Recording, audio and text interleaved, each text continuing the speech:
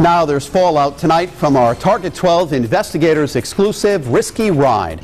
Last week we uncovered a controversial program that puts ex-cons in direct contact with Rhode Island's most vulnerable citizens. And tonight we've learned RIPTA is making changes in response to our investigation. Eyewitness News reporter Catherine Sotnick joins us now live in our newsroom with the exclusive details.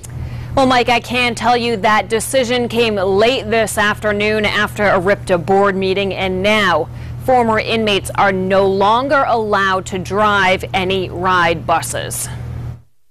The announcement comes just days after Target 12 investigators reported that RIPTA hired 2 ex-convicts as drivers for their ride program, which does serve the elderly and the disabled. The men had lengthy criminal records and had served time at the ACI.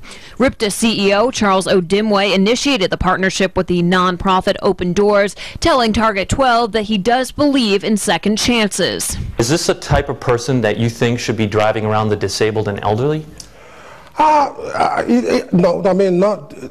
Like I said before, the program is a pilot project that we're starting to see if we can get these people become productive members of this community. But now, in a 180, RIPTA board chair Tom Deller tells us Odimwe has suspended RIPTA's relationship with that nonprofit. Deller says Odimwe told them at Monday's meeting that there have been some concerns about that partnership.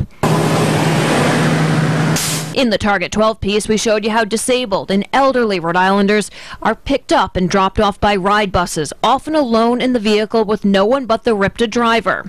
Deller tells us the men profiled in the Target 12 piece are no longer behind the wheel of a ride bus, but at this point it's not clear if they were reassigned within RIPTA. And Odimwe did not return any of our phone calls tonight. As for the board, they say that they didn't know about any of this. The chair of the board says they didn't know about any of this until those men were actually on the payroll, and they do plan to talk about this at one of their next board meetings. I'm Catherine Sotnick, Eyewitness News.